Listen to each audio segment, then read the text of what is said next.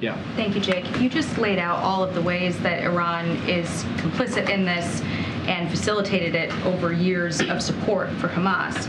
Is that reason enough to refreeze the $6 billion that the U.S. helped unlock for them to get in exchange for the prisoners?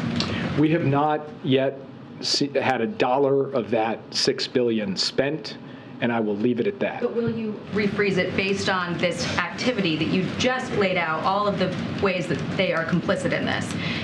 The administration said that if we see them going in the wrong direction, that we would stop that down. I understand the position that you guys have, that not a dollar of this has been spent. But will you prevent it from getting into their hands to allow them to, do what they do that you just laid out? Let me just reiterate what I said, because it's unequivocal. Not a dollar of that money has been spent, and I will leave it at that. Is it being considered? Hey, Sean Hannity here. Hey, click here to subscribe to Fox News YouTube page and catch our hottest interviews and most compelling analysis. You will not get it anywhere else.